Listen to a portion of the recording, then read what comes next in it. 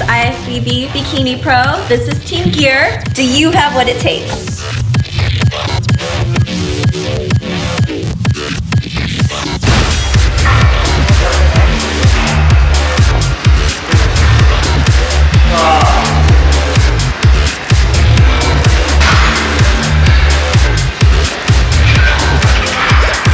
Bikini, a lot of people think that bikini girls don't work out hard, that we just go to the gym with full makeup and hair and matching outfits and we're just there to look pretty and go to these shows and meet the men's physique guys. But no, that's not what it's all about. We actually train our butts off very hard. For me, I know when I'm doing my cardio, I'm not just going through the motions just to do it, but my goal is to sweat and basically look like I just came out of Niagara Falls. So that's always the goal. And whatever cardio I'm doing for the day, I'm thinking about what muscles I'm targeting. Sometimes I do the stairs, so really want to make sure that I'm focusing on the glutes.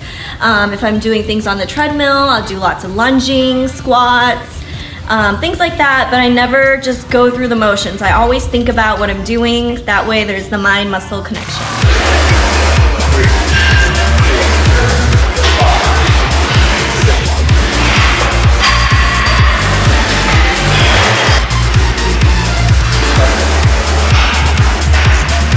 My pro debut was a week after I got my pro card at the New York Pro. I was so scared because I was going up against women that I looked up to personally for motivation and inspiration. And I thought, what am I doing here? I don't belong here. I got third at my pro debut, which was really great, and I was really excited. But I was just so excited just to get out there, back on the stage. I love competing in New York. I did it when I was in the NPC. It's such a great stage and great show.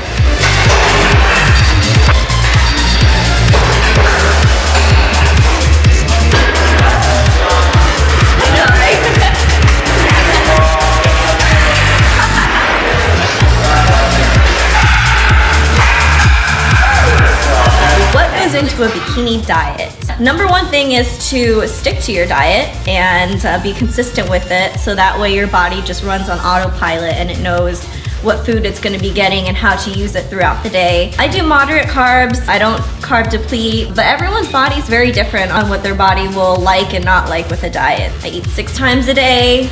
I'm not like starving myself or anything like that.